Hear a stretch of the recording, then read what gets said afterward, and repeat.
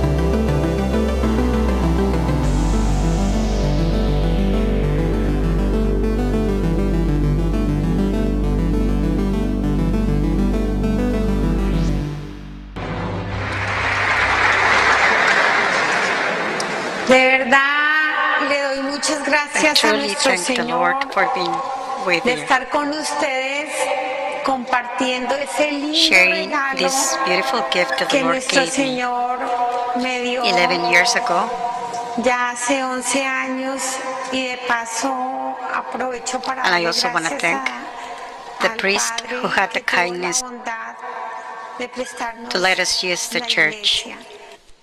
Este regalo This fue gift el 5 de occurred mayo on May de 5th, 1995.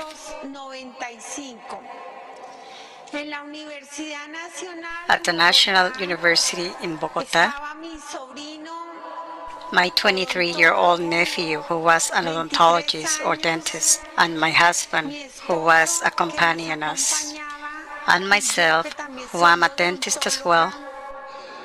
mi sobrino y yo My nephew and I were making a specialization. We had to go and pick up some books at the National University, but it started raining heavily, por eso estaba lloviendo muy fuerte. Cuando íbamos de camino a la facultad, as we were making our way to the faculty, we were struck by lightning. You have no idea how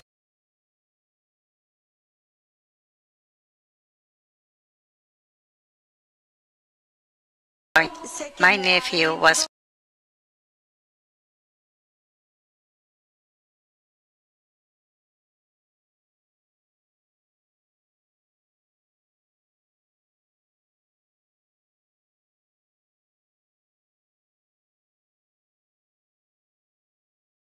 me without breast. It took the flesh out of my stomach and out of my womb. Of all my body, the legs were the ones who got burned the most. The lightning bolt also burned my liver, my lungs, and my kidneys. They were all affected by the burn. I was using an IUD for Planned Parenthood intrauterine device. The IUD charred the fallopian tubes and the ovaries. And I was also in cardiac arrest, as well as my nephew. The paramedics took some time to give us CPR because there was a lot of water there, and they had to wait until we stopped passing electricity so that they could pick us up.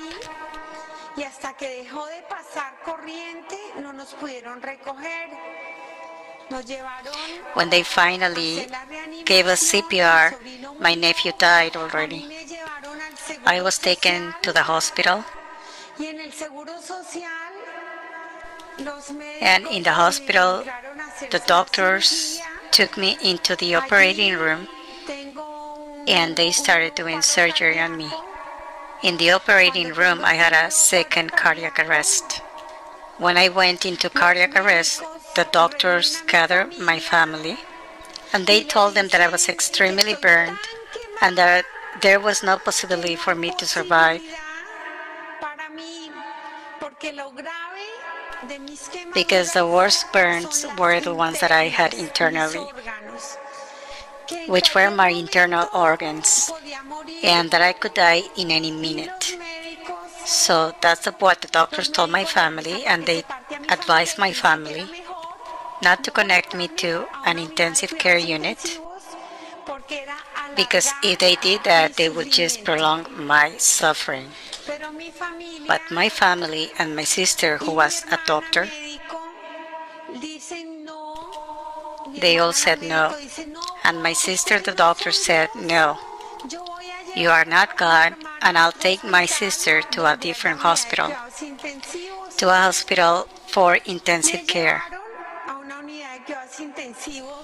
They took me to a hospital for intensive care, and do you know what? I thank God that I was in coma, because I'll tell you something, I defended euthanasia. If I would have been conscious and they would have asked me, I would have said to let me die with dignity. And I would have ended up in hell. But thank God that my family was the one who decided for me. So they took me to another hospital in Bogotá,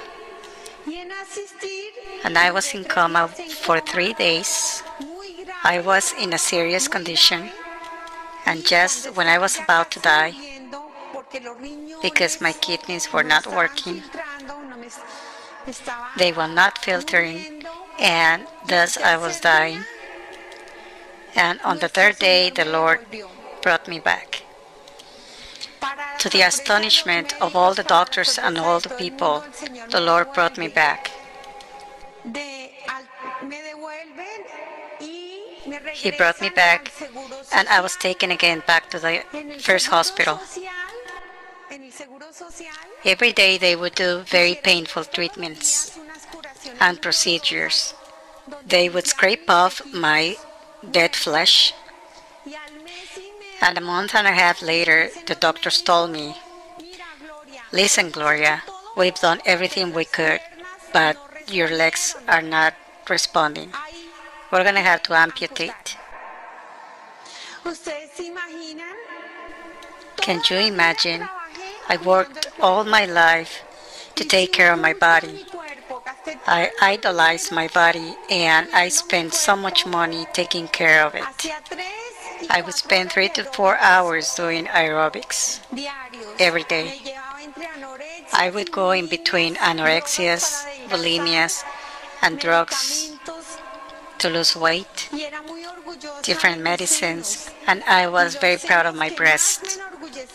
And the breasts, which were the part of my body that I was more prideful about, they were entirely charred and without flesh. When they told me that they were going to cut off my legs because they were not responding, I was translated from the 5th floor to the 7th floor. I saw a lady and they had cut off one of her legs and they were going to cut it a little bit more. I only had 2 values in life. I thought people could only be happy on earth if they had a lot of money, and studying a lot. I thought that was the only thing that was worth it in a human being. When I could not pass any saliva or swallow because of my burns, when it burned when I breathe, and when I realized that they are going to cut off both of my legs, I thought, what's the money for? Not even all the entire money in the whole world can buy you a pair of legs. And I never thanked the Lord for having my legs, because everything was about me. It was about my legs, and it was about my breasts, and it was about all me. At that moment, I thanked the Lord for my legs, and I asked Him, please, Lord, do not cut them off. Please, let me keep them. Even if I can barely walk, do not cut them off. Let me keep them. So the Lord gave me my legs. So all of a sudden, my legs started receiving circulation again, because they were black. They were extremely dark, like raisins, and they had a lot of holes, but blood started circulating in them, and here they are. The only thing that remains in me is that I have difficulty when I walk. So now I have to use rubber shoes, pretty much tennis shoes, because if I use any other kind of shoes, I get electricity. That's the only thing. But other than that, I'm here. And you know one thing, brothers and sisters? Every time I give one step like this, I thank the Lord. I thank the Lord for that beautiful gift of His love that I can walk. Everything is a gift, everything. But I never saw it as a gift until they told me that they were going to cut off my legs. And to wrap it up with all the physical part, because it was a very long process.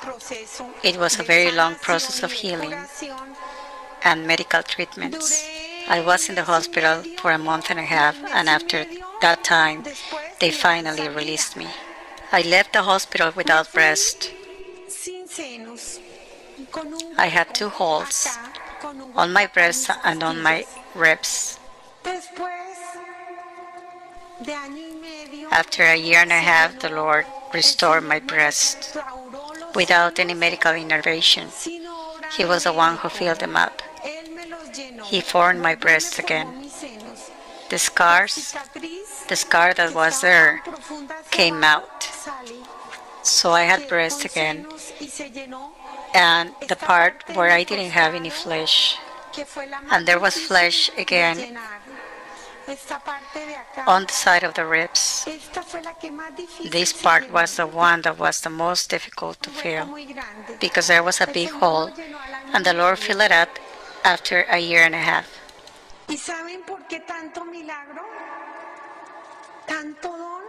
And do you know why so many miracles and so much love? Because even though my ovaries were entirely burned and they told me that I was never going to have any children again, the Lord gave me a beautiful daughter. She's 9 years old and her name is Maria Jose. Such a beautiful and great gift.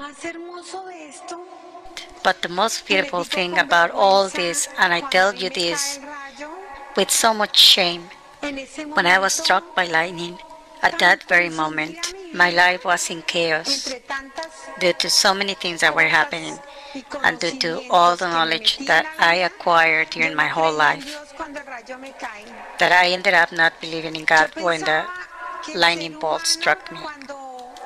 I thought that a human being, when the person died, it was the end of it. A rational animal that develops its intellect to its fullness. And that's it, there's nothing else.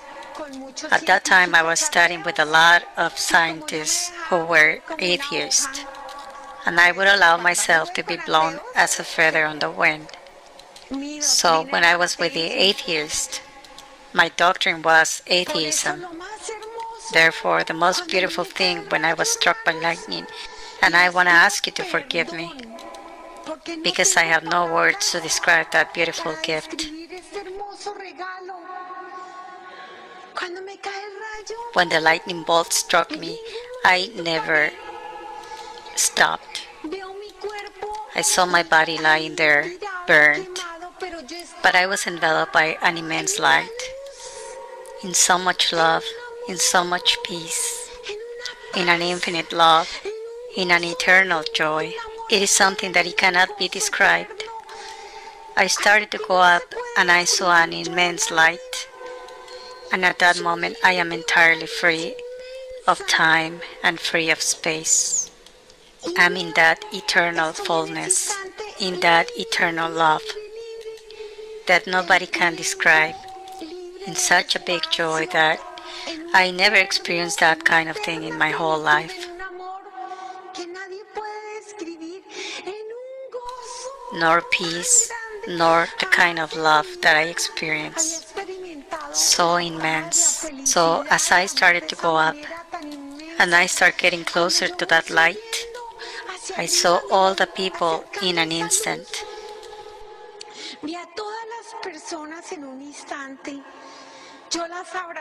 I hugged them all, and I wanted all of them to feel the love that I felt and nobody felt me. Only my oldest daughter, who was 9 years old back then, she was the only one who felt when I hugged her. As I started going up, it was such a beautiful moment. I saw my parents, I saw my grandparents. Everybody was there. It was a beautiful moment of communion, and I kept going up, and as I kept going up, I saw that beautiful light. And in that light, there was an opening. When I looked at the opening, I realized at that moment, because at that moment there was this spiritual wisdom over me, a knowledge that was above my mental process. It was beating because it was alive. Then I saw at that moment that that living light that was beating of love was the heart of Jesus. It is the heart of Jesus. Him, right there. He had an opening on his side, and that opening was a door. It was a wound, and as I get closer to there, beyond the opening, I saw a lake. I just can't describe it. The beauty and the greatness. Our words are so poor, and I just don't have the words to describe it. I wanted to go in, but at that moment I heard the voice of my husband, who was screaming at me, "Gloria, please do not go. Come back. Don't be such a coward. The children, Gloria." At that moment I was sent back.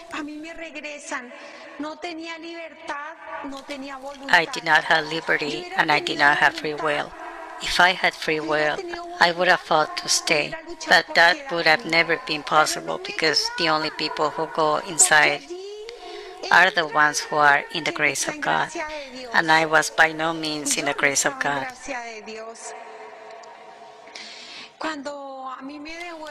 When I was sent back and I entered my body went into seizure, and it was very painful to go into my body, and I was extremely burned, and there was so much pain in my entire body, and I experienced a lot of pain due to my vanity. So when I had my second cardiac arrest, I had a different experience in the operating room, because I saw how from the walls of the operating room a lot of people came out, and they had so much hate in their eyes. They had evil eyes. At first I tried to reason what was happening in a human way, so I said to myself, I'm just hallucinating because I don't have enough oxygen. These idiots have me in hypoxia, which means low oxygen. And at that moment, this spiritual wisdom came over me again, and I had this knowledge above my mental process. And I realized that it was all the sins that I committed since I was 13 years old, up to the last moment of my life. Why since I was 13 years old? Well, because I died when I was 13 years old. People think that dying means when you are buried, but no, that's not how it is.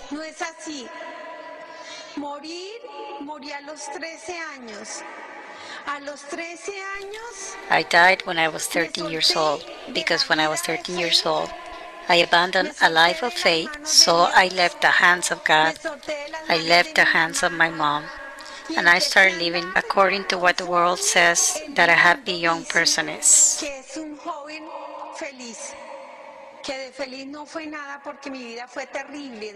But I was not a happy person since I was 13 years old and up. So I'm going to share with you about my death, the death I had when I was 13 years old, and that has nothing to do with the accident. When I was 13 years old, I was a child from a small town. I was very happy until I was 13. My mother was an adorer of the Blessed Sacrament. She was a very poor woman, but she had an incredible love towards the Blessed Sacrament. She was a holy woman. And when I was in my town, I loved God dearly. I loved the Blessed Virgin Mary. I loved to go to Mass. I loved to visit the sick and to visit the homeless people. My family was a poor family, but we were never short in food to give someone poorer than us some food. But when I moved to Bogotá and I got to meet these friends, I formed part of a group of rebel girls. Supposedly they were very smart, and I say this in quotation marks. Supposedly they knew everything. And in less than 3 months, they had money and they bought a lot of things with the money. And in the 3 months, I was thinking like them, because they said it was very modern and very cool, and I wanted to think like them. So to me it was very normal to see my friends going to bed with their boyfriends. I started seeing like something normal that they had abortions. I came to find out what an abortion was. I saw everything that they practice, and I started seeing everything that they do, and I became a photocopy of them. How sad. So when I was 13 years old, I went with a witch so that they can tell me my fortune with the cards. I fell into divination, horoscopes, the zodiac, and all those kinds of things. and I started reading books of meditation, of mental power, when I was 13 years old. So I died when I was 13 years old, and one sin brings another sin. I rebelled against my mom. She became my enemy because she would talk to me about God and she would talk to me about the virginity of women. But my friends spoke to me everything that was opposite to that. So when I was 13 years old, I started listening to the music, to rock and roll music. And I wanted to go with my friends, but my mother wouldn't allow me. So my mom became tedious to me. And when I was there, free of the hand of God, full of sin, I started hating the church. I became anti-clerical, just like my friends, because I was a copy of them. I would speak bad about priests, so I did not have to go to confession, because it's easier for us to look at the sin of others than to look at our sins. So I did not confess anymore, and that was the most terrible thing that happened in my life. I never went to confession again. I did not live a life sacramentally, and that's the reason why the sins came out since I was 13 years old. When I realized that sin was alive, and that sin has a pay, and the payment was me. All the rich and all the poor people doesn't matter. At that moment of the encounter, all your richness, all your studies, all your intelligence, everything is left behind. None of that is worth anything. The only thing that's worthy is reality, and the reality is that if you live without God, the sins will come and get you. I started running with horror that I do not know at what time. I passed the wall of the operating room. As I passed the wall of the operating room, I entered some sort of living cells. At the beginning, those cells had a lot of light, and you could feel peace, a lot of peace and a lot of love. And I saw many people in those living cells. It was like a labyrinth. I don't know how to explain it. I do not know what name to give it. And all those people were dressed like the sun. Their garments were like the sun, like an immense light.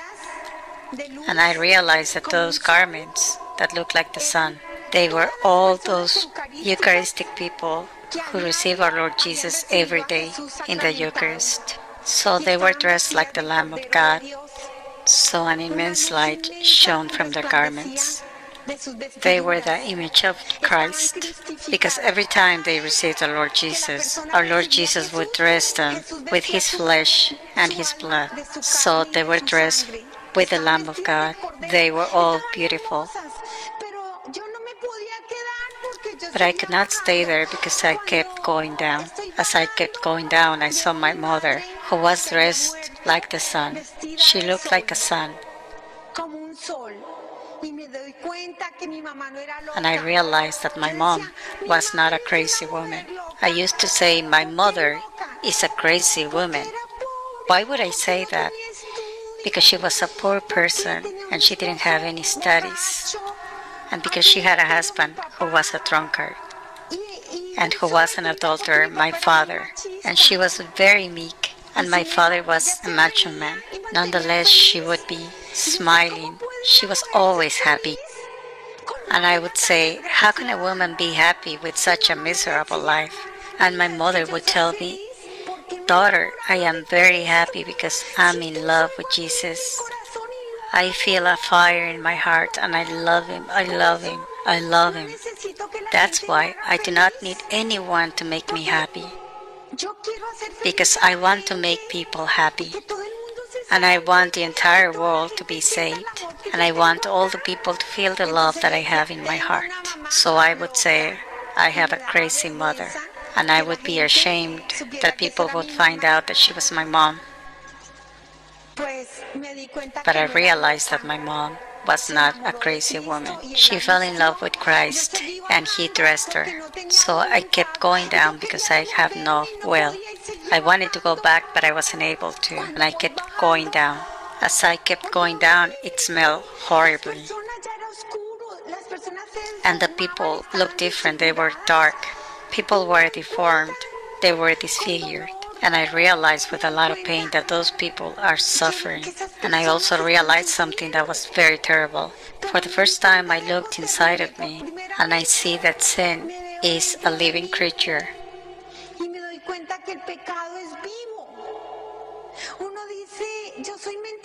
People may say I'm a liar and I'm a thief, I'm a gossiper, I drink, and they think that stays outside. No, it doesn't. Sin is a living creature, and it comes and inhabits you. If you could only see how horrible my soul was. It was very frightening. 22 years without confession. I would live according to my principles, and those sins were screaming and laughing and moving inside of me. I was screaming, but I kept going down, and as I kept going down furthermore, I saw these swamps, and there were people inside those swamps. I looked at them in those swamps.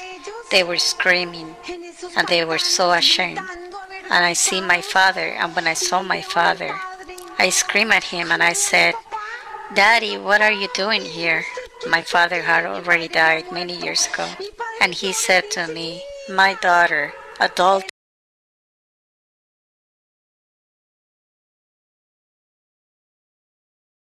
where sin loses its mask."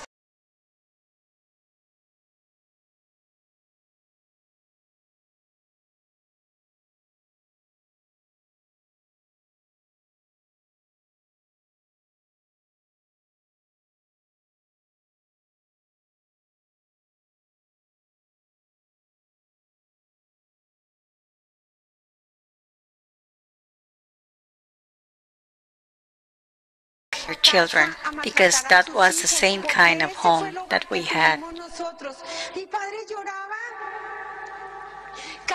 My father would cry every time he would see one of my brothers go to bed with another woman. So when I saw my father cry, I could not do anything, and I kept going down. And my father would say, "Thank you, Lord. Thank you for those 38 years of prayer from that holy woman that you gave me as a wife. Thanks to those 38 years of prayer, I was saved." However, I kept going down. I got to a flat plain, and there was a living hatred, and a big hole or mouth opens, and I go inside, head down, in that living hatred. As I started going down there, I started screaming. I was screaming like crazy. They grabbed my feet, and immediately there were a lot of creatures that came over me. It was a living hatred. It was a living darkness. They would burn me. They would burn, and there was no fire. The darkness was burning me, and I felt my sins inside of me, and they were burning me. They were burning me as well. And I started screaming, "Souls of purgatory, take me out of here." When I screamed to the souls of purgatory, I started hearing the grinding of their teeth. They were crying and they were moaning. Thousands and thousands of people who were in that pit.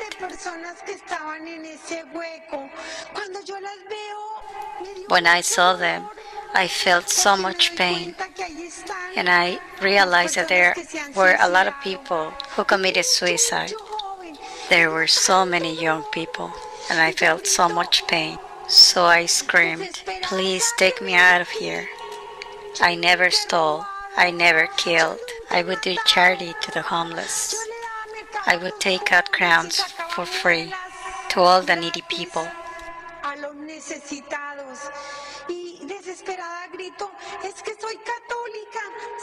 And I would scream desperately, "I am Catholic. Take me out of here." When I screamed that I'm a Catholic, I saw a light, and I saw some stairs. And in those stairs, I saw my parents. My father was on the first step, and 3 steps above my father was my mother. She was with a lot of light.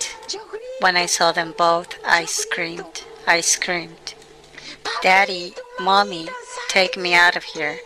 When they looked at me in that pit, you should have seen the pain that they had in their eyes. My father started crying and he said, "No, Lord, my daughter, not my daughter." At that moment, I realized that they could not take me out. And I understood that all the parents, all, were going to have to respond to the Lord about the kind of home that we gave to our children. All parents will give account to God to the kind of things that they put in the hearts of their children. God gives the parents a gift to imprint in the souls of their children for all eternity. But what happens with the parents who have no God? What can they imprint in their children? So my father was crying because a drunkard cannot tell his children not to be drunkards. A thief cannot tell his children to be honest. A womanizer cannot tell his children to be transparent and to be faithful. So my father was crying a lot. So at that moment when I saw the pain in my parents who are responding to God about me and the reason why they didn't put any values in me, why they didn't form me for all eternity, at that moment I screamed again and I said, "Take me out of here, I am Catholic. There's no reason for me to be here. I should not be here." So when I screamed again that I'm a Catholic, I heard a beautiful voice, so sweet, that it fills everything with peace. Everything is filled with love.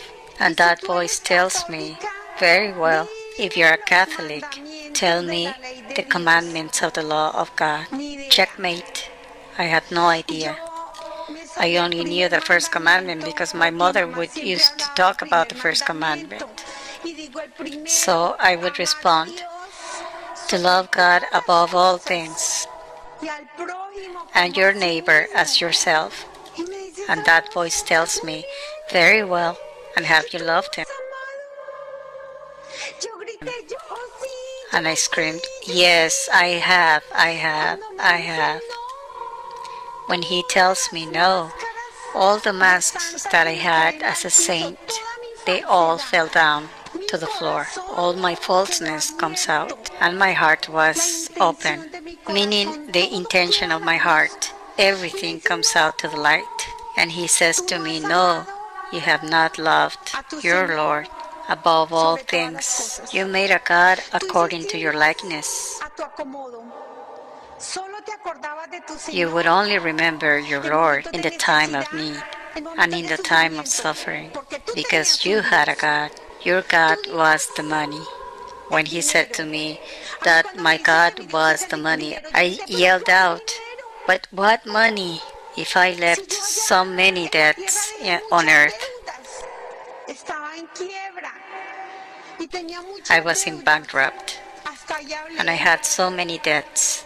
I could only speak up to that moment, because at that very moment, the Lord opened my book of life.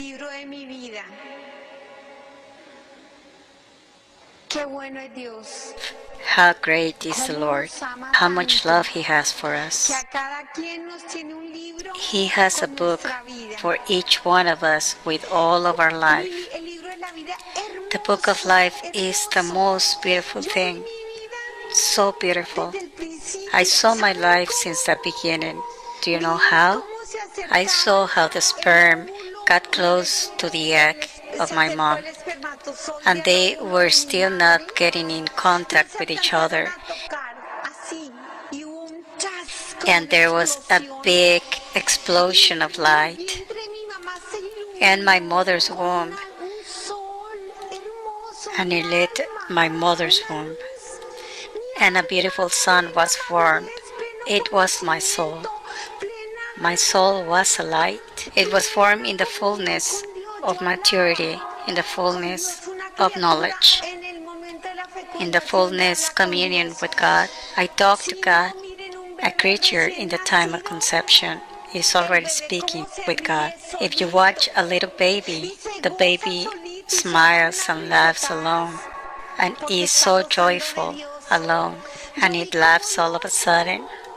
because he is enjoying God. I could see how God spoke to me. God would enjoy with me. Up to the age of 3 years old, he was so close to me. But after the 3 years of age, the Lord hid himself as a fire inside my heart.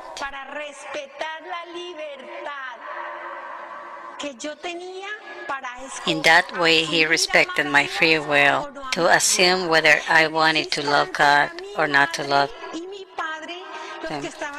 At that moment, my father and my mother were called to watch over the talents that God gave me and to watch over the love of God in my heart. When I was little, my soul was like this glass of water.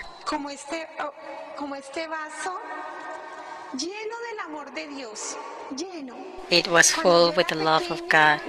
When I was a child, they would ask me what I wanted to be when I grew up, and I said, I want to be a doctor. And my dad would say, to have money? And I would respond, no, because I want to help the poor. But when I started to commit sin in this clear water, something like mud entered. Every living sin and a little sin opened the door to a bigger sin. I became a liar. I became a lazy person, a gossiper, envious, complicated. And I kept filling up myself with sin. My soul that was white started getting darker. And I'm telling you that this way because it is much, much worse than that. How my soul kept getting filthy. The more I filled up myself with sin, the more water of love I started losing. I didn't love God. I didn't love the people. I only thought about myself. I only thought about my happiness. I only thought about my selfishness. I only thought about me. Poor me. I do not have money. Poor me. I have such bad luck. How much I suffer. I did not care anymore about the suffering of other people. It was very sad, as the Lord showed me in the Book of Life, how I started to fill up myself with so much sin, and how I started getting confused, and how I was blinded by sin at the age of 13, and how the enemy, when he blinded me with sin, I started looking at evil as something good. I saw sin as something good, and I started to defend it. So I became deaf. And I kept going on the way where I saw what abortion was when my friends had an abortion. And my friends made me feel bad because I was a virgin. And they would say to me, you are such an idiot. How come you do not enjoy life? What's wrong with you? We are all fine. But you know what? When my friends had that experience with abortion, they would use very well all the methods for Planned Parenthood. They said to me that their moms were very modern. Their moms were the kind of modern moms. So they would take them to the gynecologist as soon as they would physically develop, and they would teach them how to take the pill. In my country, nobody knew what a contraceptive was, so the mothers would bring them from the USA. So I learned what a contraceptive was from a young age. When I was 16 years old, all my wishes died because when I was 16 years old, I ended up in depression. God showed me in the Book of Life how the enemy stole and how he blinded me. So when I was 16 years old, I was ready to offer to him my first sacrifice. And that human sacrifice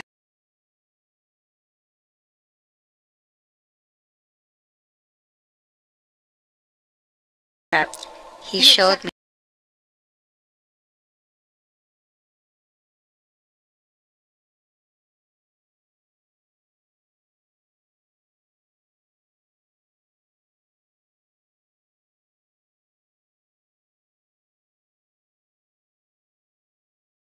Lord is committing the most abominable thing. the worst of all sins, which is one of the sins that I committed, and that's called abortion. Thanks to the prayer of my mom. When my friends had an abortion, they were so depressed, but they denied it. They said that it didn't hurt them and that it was nothing. So they started looking for their happiness in the drugs. They would smoke pot, they would take LSD and other kind of drugs, and they would degrade more every day. They would hear music, they would hear rock, they would go to trips, they would go to bed with one guy and another one, they would consume more drugs, more hallucinogenics, and they became a vicious group in which they were degrading more. And prayer of my mother, the Lord showed me that because of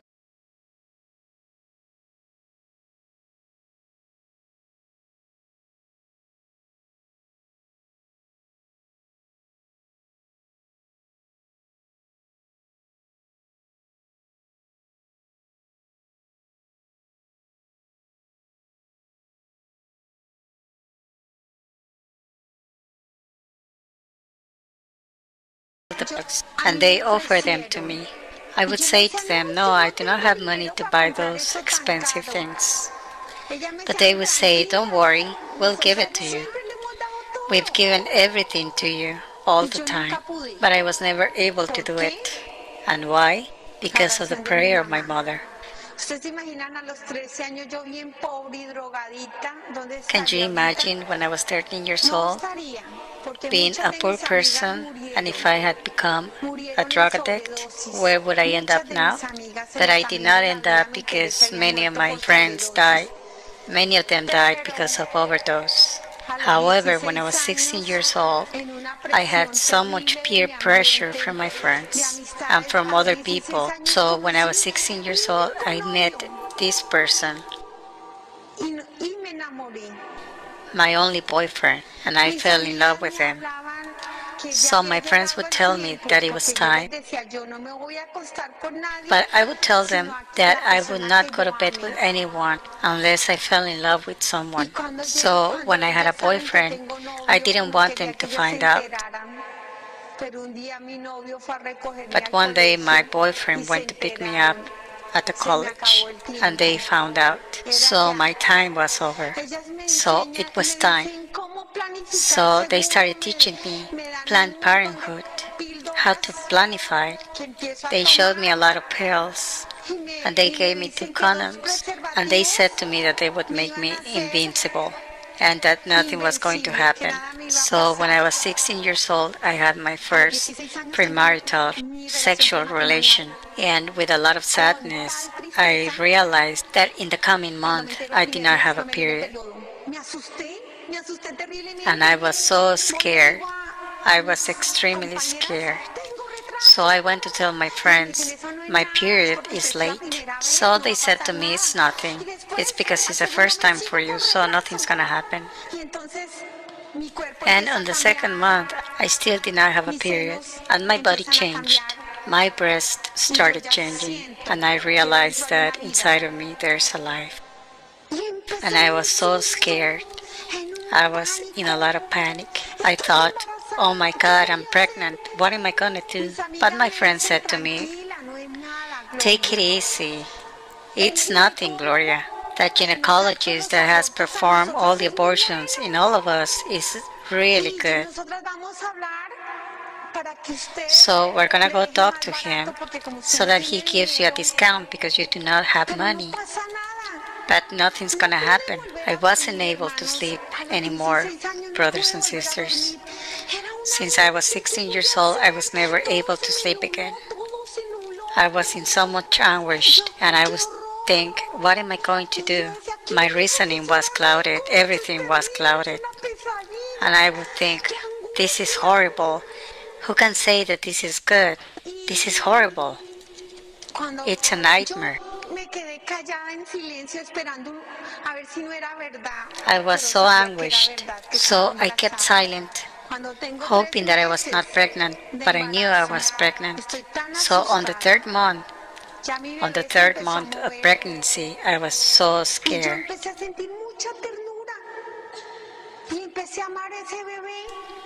My baby started moving in my womb, and I started feeling so much tenderness, and I started loving that baby. And I was not able to tell my boyfriend that I was pregnant. But on the 4th month, he started moving much more, and I started showing that as well in my clothing. So that's when I told my boyfriend.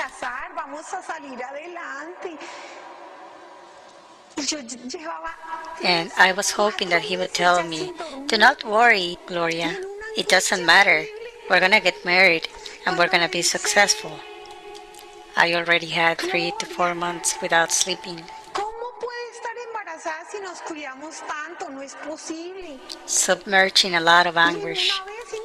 But when he says to me, "Gloria, how can you be pregnant? If we are taking care of ourselves, that's impossible."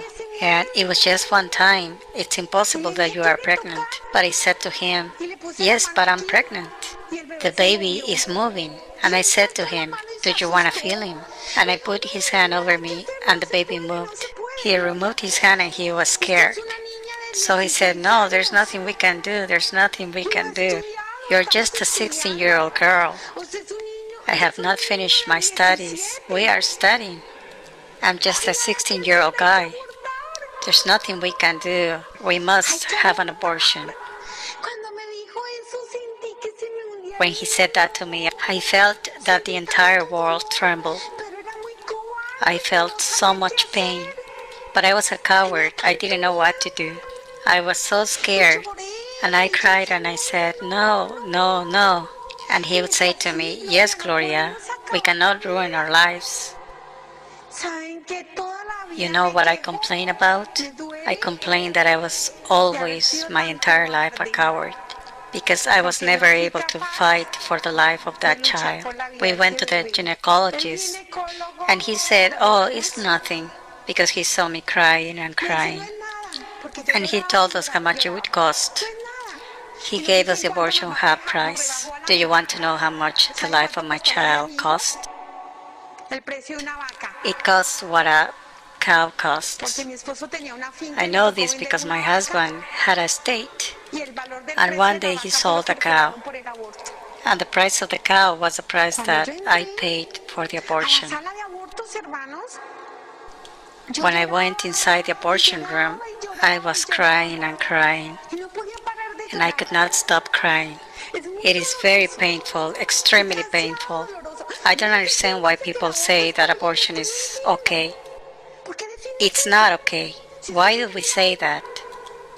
When the soul hurts. Because after I had the abortion, I came out dead. I started hating myself. I started hating life. I lost my feelings. I lost peace. I did not have any more good dreams ever again. All happiness died. And do you want to know what the Lord showed me? In the book of life you see things the way God sees them. Do you know what the Lord showed me? He showed me how my child was taken to the slaughter, to the table of sacrifice.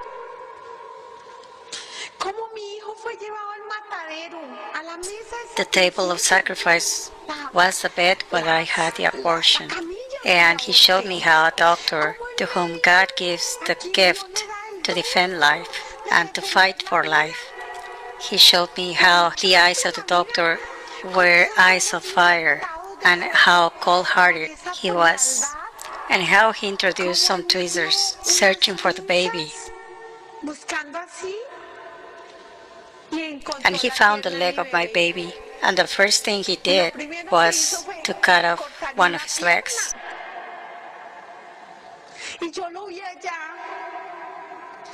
And I saw that in the book of life, and I heard the scream of my child, and he screamed so loud that all humanity trembled, all creation trembled, and our Lord Jesus cried. He is there, He is alive, and He is present. Our Lord Jesus is there, alive and present, and He cried.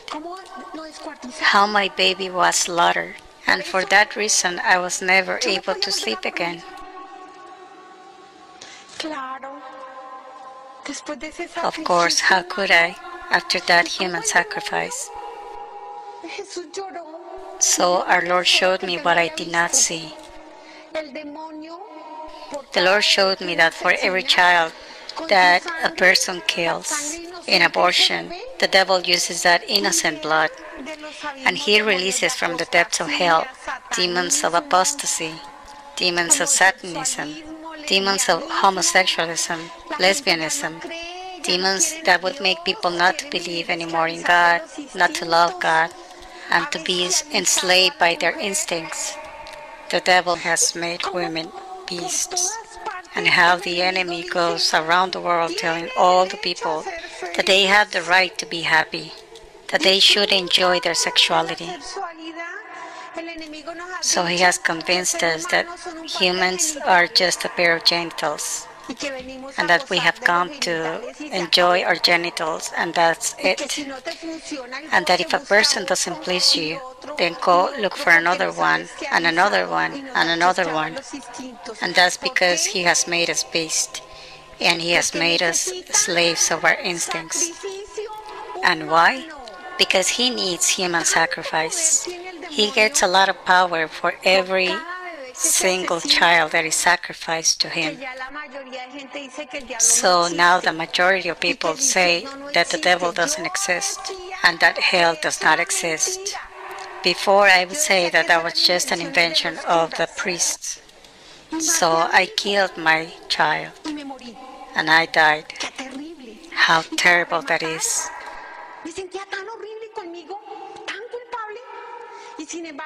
Furthermore, I would feel so terrible with myself, so guilty, but I never wanted to go to confession, so that God would forgive me, because regardless of that horrible sin, such abominable sin, God still forgives it. I poisoned myself with that pain that I had every day, with that great pain of having killed my baby.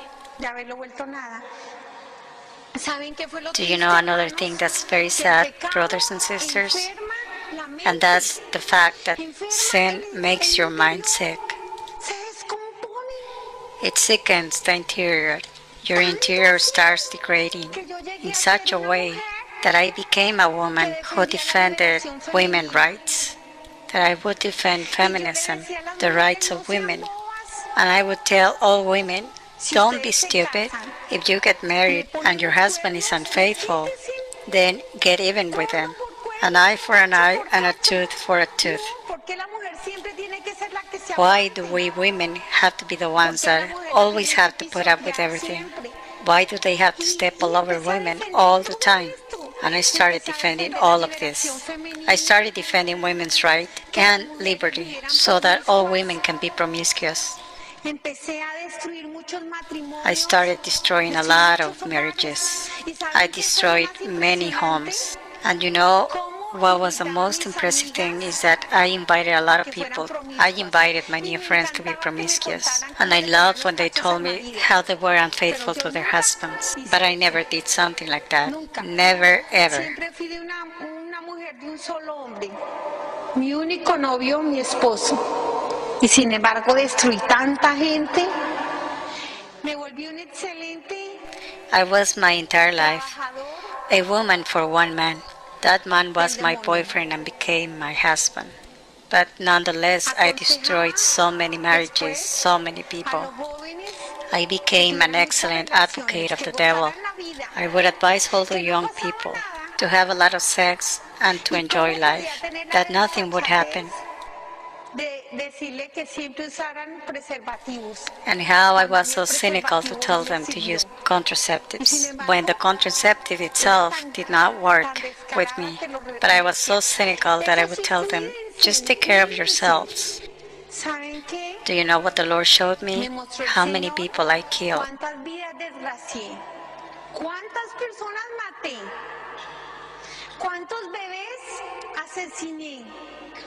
How many babies I killed. So when I went to the gynecologist said to me, Look, Gloria,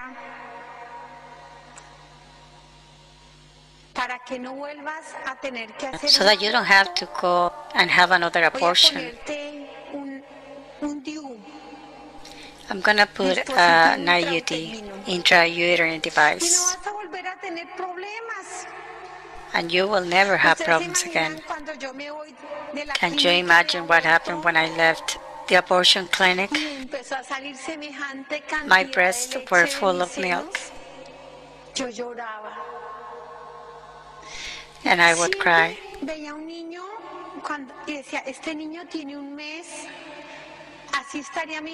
Every time I saw a child, I would think, oh, that child is a month old. My child would be like him. Would it be a boy or a girl? That kind of thought always followed me, because that's something that nobody can ever forget. After I had the intrauterine device, I got married with my boyfriend, and he became my husband. But our home was a disaster. It was just a disaster. We got married by the church, but not because we loved God. We did it so that we could be in the newspaper because of the beauty of the celebration of the Catholic Mass.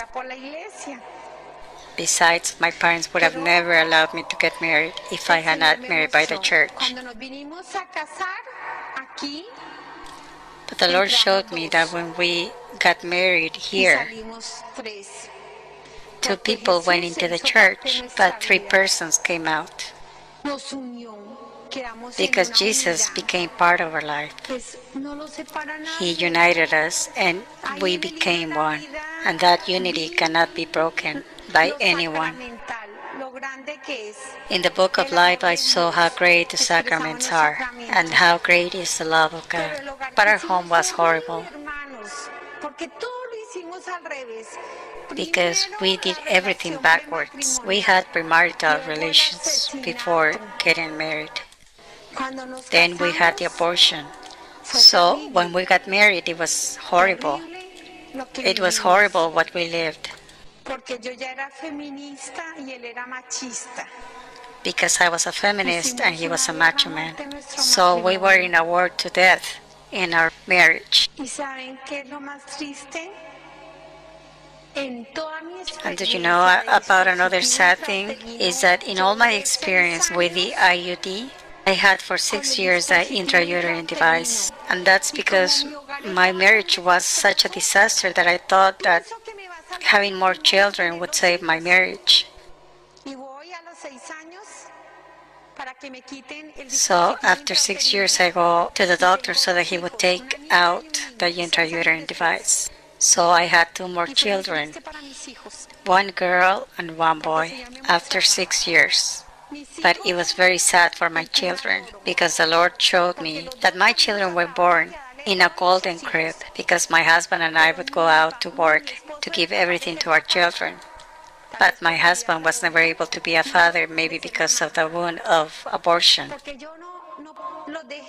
Little less me to be a mother, because I would leave them. I would get up at 5 o'clock in the morning and I would go to the gym until 9 o'clock in the morning. At 9 I would go to work, and then I would get out of work at 5:30 in the afternoon, and I would go to the university and came out at 10 at night. My husband would spend time drinking with his friends, so I would go with a group of friends and I would drink, and I would get back home at 11 at night, so our children would never see us.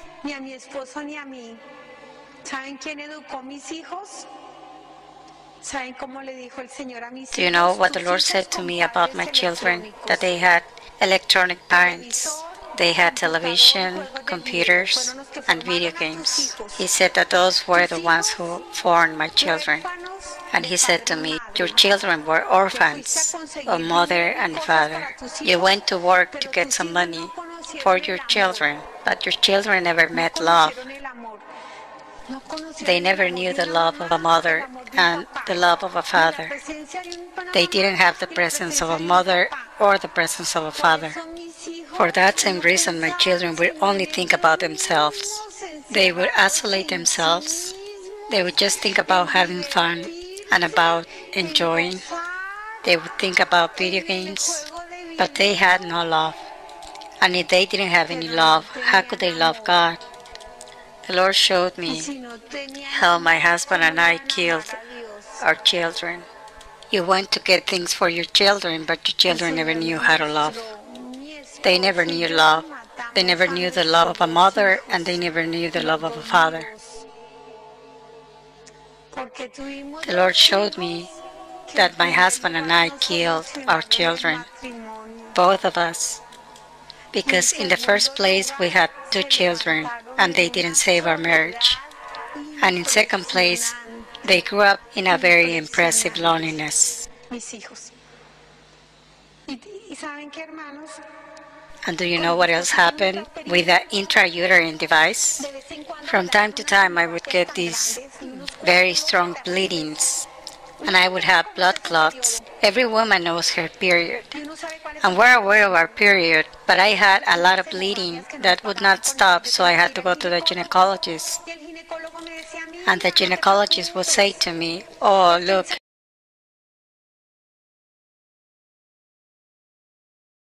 guys, do you want to know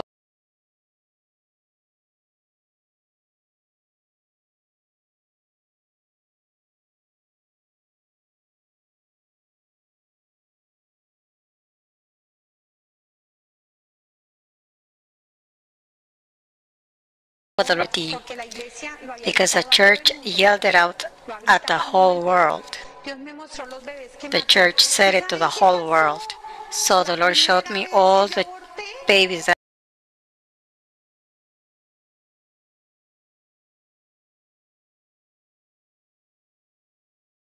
from the heart of Jesus. I came out of the heart of Jesus, and that's the reason why I was submerged in a profound sadness and sorrow. And because I never went to confession, I never came back to the heart of Jesus. So what did God show me in the book of life? He showed me that from all 10 commandments, I broke all 10. My relationship with God was money. It was prosperity. I would come out of Mass, and I would go to see the fortune teller. I would read the horoscopes. I would practice mental meditation and transcendental meditation, and the devil confused me entirely. So my mind and my intellect were closed. And I would say that I was happy because I would drink, and I would dance, and I would listen to music. But that's how the devil dumbs your senses. So much pain we cause to a God that loves intensely. I was happy until I was 13. And when I sinned, afterwards God showed me how dirty my soul was. It was horrible, and I did not go to confession. In the heart of each priest, there's a wound. That wound is a wound of love to God. They love God so much that they deny themselves a personal life for the love of God, and they surrender themselves to God. And from within the love of God and the love of a priest comes the service to all of us, their vocation as priests. And do you know one thing, brothers and sisters? All those abortions are changing humanity, transforming all humanity into the image and the likeness of the beast. It's making us all cursed. We become cursed people. A country that has abortion is a cursed country. And the person who votes yes for abortion is a cursed person. Because when a person votes yes, all those abortions go over you, all the aborted children. And God will show those people every child that they've killed with their yes. Likewise, it goes for those who did not vote against it, because people think that is not their problem. The person also becomes cursed, because God is life. He's not a God of death. He is life. The only people who are not cursed in a country are the children of the mother. What mother? The mother church. Those inside the church who defend life. Other than that, the rest are cursed. I did a lot of propaganda in my country.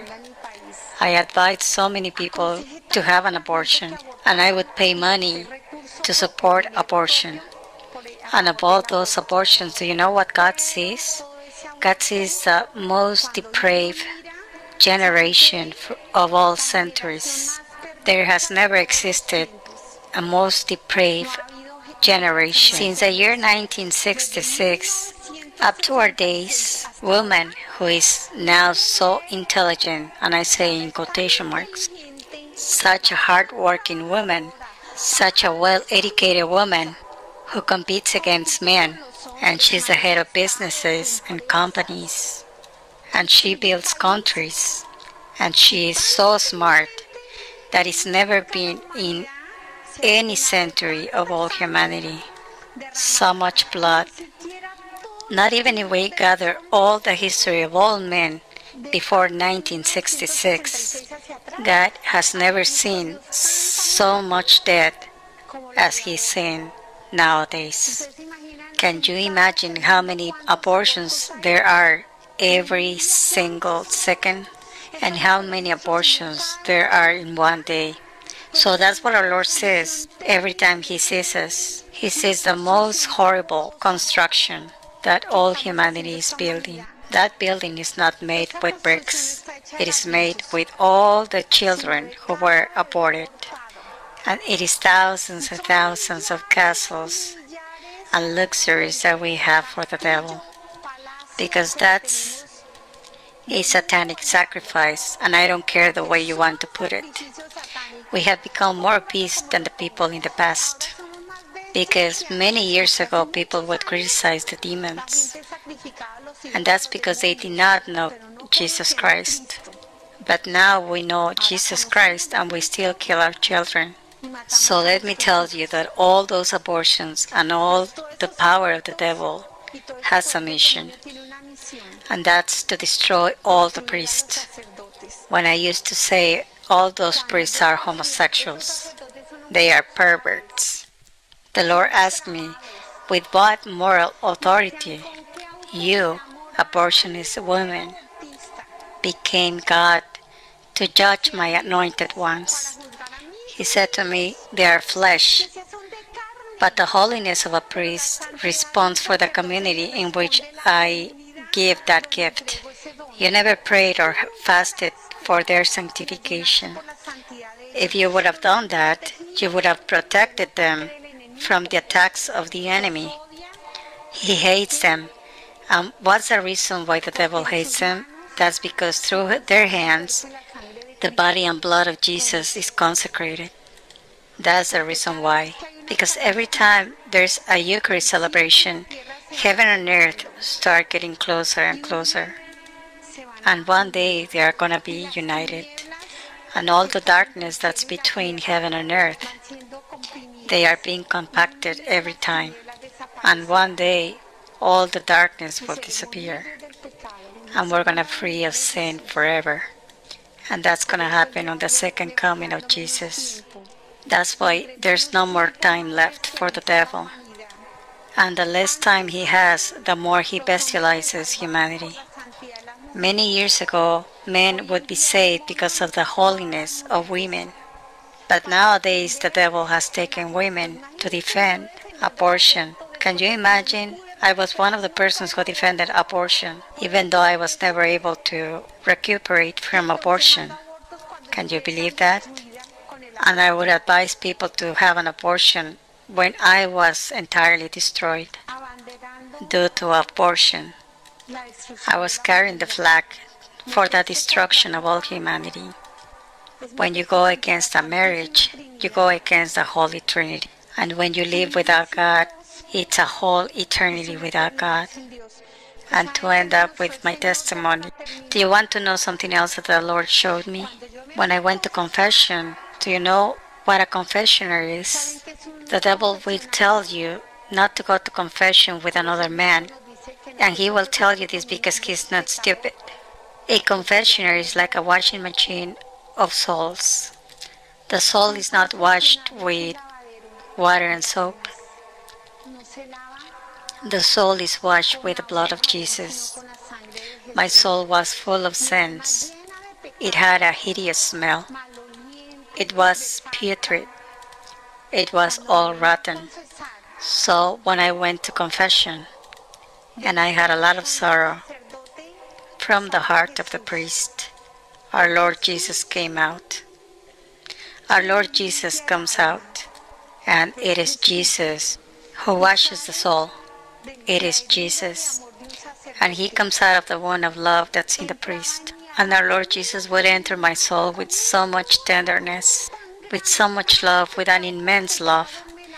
And for every sin that I confess, he would wash me with his blood. And he would leave my soul as white as snow, very clean, very clean.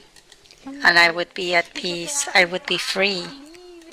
It was so wonderful when I went to confession. But afterwards, it was not the same. I started looking at sin outside. Do you want to know what the Lord showed me when there's a priest who is a homosexual or who has raped? This is what he showed me. He said to me, "You, humanity, you evil and perverted community, you were the ones who drowned my priest in your abortion."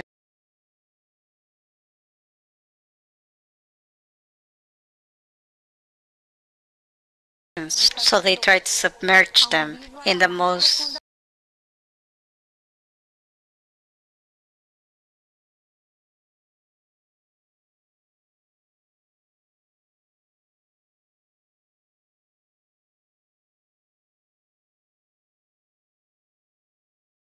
there. Our Lord Jesus stayed there. And he hates that from there, from his heart,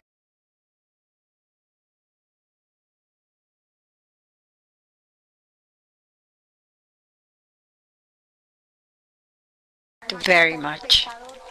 And that God begs us so much, because it doesn't matter if you are a great sinner, because even to the last minute of your life, God is still begging you so that we would convert, so that we would come back to him, so that we do not give any fruits of evil, but fruits of love.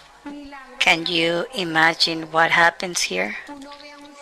The miracle of love happens. You may see the priest, but it's not the priest. It is from the heart of the priest that our Lord Jesus gives us the Eucharist. It is our Lord Jesus, it's not a man. It is our Lord Jesus that comes out of the priest's heart. And he is the one who offers himself to the Lord.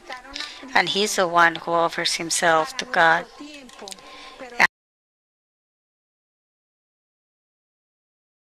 And our Lord Jesus was crucified.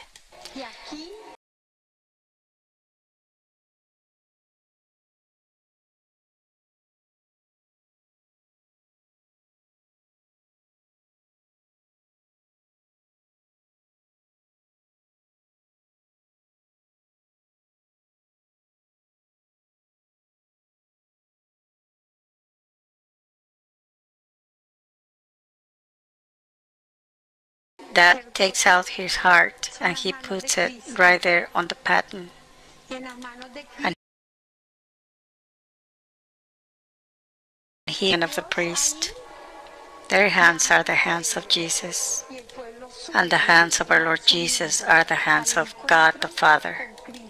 And from the hands of God the Father, from there, he calls all the people to come up to have an encounter with Jesus. So God the Father has come down from heaven. How? Through our Lord Jesus. And through him, all the angels, the saints, and the Blessed Virgin come down. Heaven comes down to adore God, and the souls in purgatory are also present. Everything. It is a moment of communion. And it is here that we have an encounter with the flesh and the blood of Christ. the bread that has come down from heaven to have eternal life. Has anyone thought about what it is to eat the flesh of God? The Lord asked me, "What treasures do you have?" And my hands were empty. And the Lord said, "What's a case of having all those apartments or your clinic? So much idolatry for your body. Were you able to bring the dust of a brick over here?" And he told me, "Everything that you had was a blessing. So much was given to you, so much will be questioned to you. I have to give account to the Lord for every grain of rice that I threw away in the trash." He asked me for the hunger in the whole world. He asked me for the poverty of the world. He asked me for all the sick, for all the homeless, for all the people who were kidnapped, for all the children who were raped. He said, if you would have prayed, they wouldn't have raped that child. That young person would have not committed suicide. If you would have been meek and humble to the Holy Spirit, that would have never happened. Can you imagine the pain that I felt because I went through life destroying the works of the Lord? And the Lord asked me, "What did you do with the talents that I gave you?" I had forgotten that I had a soul, and I forgot that I had talents or gifts, and I entirely forgot that I was created to fulfill the work of the Lord. The Lord said to me, "Your death started when you stopped loving your brothers." For every single word I said, I have to give account to the Lord. Our tongue kills a lot. Every time I made fun of someone, I had to give account to the Lord. Every time I killed a person with my tongue, I had to give account to the Lord. Every time I humiliated someone, I had to give account to the Lord. The Lord showed me the kind of wound that I left in each person that I met, and how sin did not remain in me. But when I fell in the trap of witchcraft, it's so delicious to fall into witchcraft and divination and fortune-telling. Can you imagine how terrible this is? When they tell you about your horoscope, when they tell you if you're a Gemini, or if you are Sagittarius, or they tell you about the power of the mind, you have no idea how many people I drag into that. I drag my brothers, I drag family members, I drag my patients, and how many people they drag into those things as well. And all that makes people run away from God. The devil puts a candy so that he can throw you into darkness. How many people did I hurt? So much pain, dear brothers and sisters, so much pain. Such a big pain. So when the book of my life closed, do you know how the Lord showed me what marriage is? The Lord showed me that marriage was like a rose plant. I take care of it. And he said that he was a gardener. And my enemy hates my roses. He hates all marriages. And he looks for many ways to destroy them. If a marriage is founded in me, I am the gardener, and maybe the roses will be shaken, but he will not be able to pull it out. And your children, the children that you have in your marriage, they are like little rosebuds. So I take care of the little rosebuds. But the enemy comes with his storms. He comes with his passions. He comes with dryness. He comes with his wind. And he tries to destroy the little rosebuds. But if I am the gardener, the little roses may lose some petals. But the enemy will not be able to destroy any of the little roses. That's our Lord Jesus, a God who loves, a God who wants our salvation, a God who begs. When my book of life closed, What a horrible pain when I saw all the consequence of my sins and how many souls I destroyed. It was not just my soul. How many? And my book of life closed, and I started asking all the saints to save me. And when I ran out of all the saints, and I saw there was nothing else to do for me, I looked up and I saw the eyes of my mom. My mother who tried to take me to the ways of the Lord. And I would say about her that she was crazy, that she was old-fashioned, that she was the mother of Peter Flintstone, that I hated my mother, my own mother. My mother lifts out both of her fingers, and she pointed out something.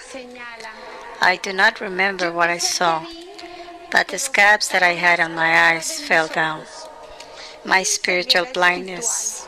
And at that moment I saw a beautiful moment in my life when a patient said to me, "Doctor, you are a very materialistic woman, and you think that the power of the world and the money will get you anything. But that's a lie. One day you will need this, the day in which you are in a very imminent danger. It doesn't matter what kind of danger it is. Ask our Lord Jesus to cover you with His blood, because He will never ever abandon you, because He has paid a price of blood for you." And with that pain, I claim to the Lord, "Lord Jesus, have mercy on me, Lord. Forgive me. Give me a second chance." And that was the most beautiful moment, because He comes down in that light and He takes me out of that pit. He places me outside in a flat surface.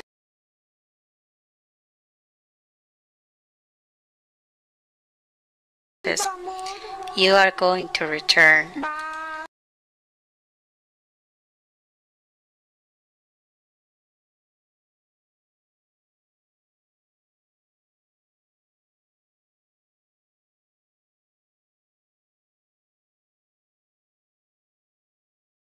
And who have cried for you.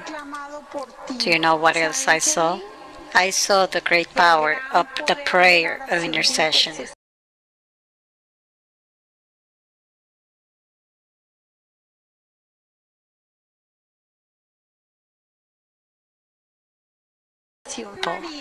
On her left hand, their prayers were like a little flame, and on her right hand she picked up all the prayers from all the saints in heaven, and she interceded for me.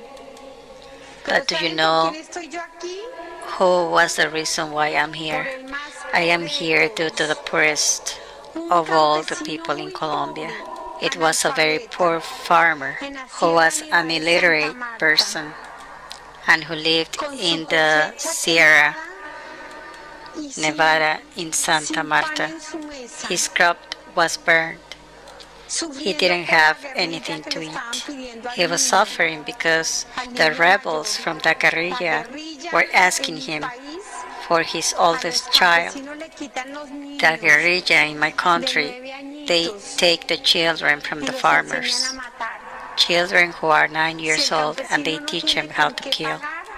If the farmer doesn't have anything to pay tribute, they take away their children so that they become killers. So they were asking this farmer his son. And on Sunday he came down from the Sierra, and he walked a long way with his wife and his 2 children. Where were they walking to? They were going to Mass. When he finally arrived to this humble place where they celebrated Mass, as soon as he entered this place, he put his forehead on the dirt and he said inside, "Lord, I love you." And he started saying to the Lord, "Thank you, Lord. Thank you for the life. Thank you for our health. thank you for your love. I never thanked the Lord. And he started saying to the Lord, Lord, I ask you for Colombia, so that Colombia becomes good, so that it will convert, so that it will love you. I ask you that the entire world becomes good, that the entire world loves you, that the entire world looks for you, oh Lord. So when the farmer came out of the church after Mass, he bought panela. The panela was wrapped up in a newspaper called The Spectator. The panela is like a candy that's made out of cane sugar. And in the center of that newspaper was a picture of me taken where I was burned. When he looked at the picture, he was so moved and he started crying.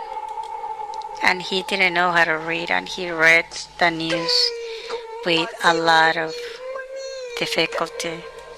When he read the news, he prostrated himself on the ground and he says the prayer that brought me here, and he said,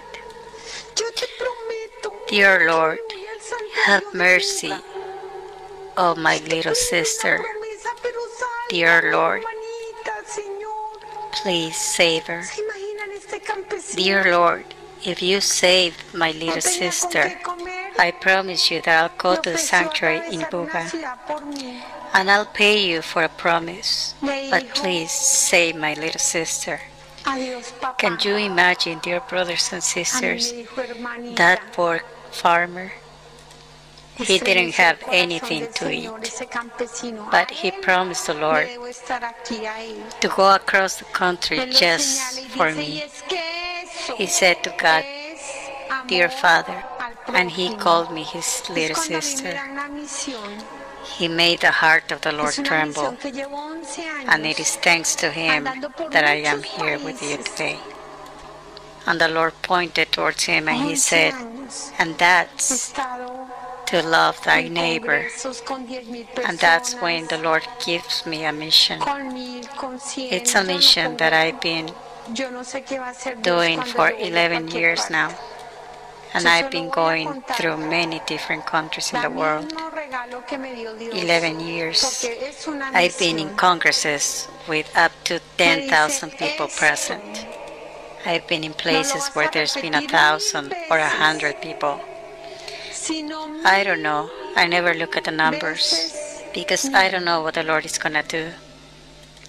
When I go to a place, I only go to share the gift that the Lord gave me, because that's a mission. And he said to me, this, you are not going to repeat it 1,000 times, but you will repeat it 1,000 times, 1,000. And woe for those who, having heard you, do not change, because they will be judged with much more severity, just as you are going to be judged on your second return. My anointed ones or any other people, because there's not a worse dead person than the one who does not want to listen, nor a worse blind person than the one who does not want to see. And let me tell you one thing, dear brothers and sisters, this is not a threat. Do you want to know what this is? This is a God in love, a God who loves, a God who searches, a God who begs you. So he gave me a second chance. And it is also the second chance for all of you, dear brothers and sisters. He is lending you a mirror, which is my life. My husband was 49 years old and he never suffered from anything. 4 months ago, in the morning he was fine, and by the afternoon he was dead. He died. That's a reality. That's the reality that we have. But I have a lot of peace because I know that my husband is enjoying in the love of Jesus. He converted. he confessed. He started searching for God, a God of love. He started to receive Holy Communion. And after his experience with the love of God, he stopped being an alcoholic. He stopped smoking. And he started to have a lot of love for his children. It was so much love that when I had to go to many different places around the world, he would stay home and take care of our children, his little children. How beautiful it is to have peace in our hearts when we know that Jesus is there in the Holy Eucharist. I'll tell you, dear brothers and sisters, the only thing that we have for sure is death. And in any moment we can be before the Lord, giving account for our sins. A life without God is an eternity without God. Forget about the devil and everything else. That's nothing compared to this. There's no greater torment than to lose the love of God. Brothers and sisters, I love you. God loves you. God loves you. God loves you. God loves you. He wants you in heaven. That's why He paid with His own life, shedding the last drop of His blood, because He loves us. We were not created for hatred, for evil, for selfishness. We have come to love God. May God bless you all. You can count on my prayers, and I pray for all the people who listen to this testimony. And I trust in the Lord that you and myself would make our way to conversion and to come back to the heart of the Lord, back to the heart of Jesus. We'll see each other in heaven. May God bless you all. All the applauses are for the Lord. All the glory be to the Lord.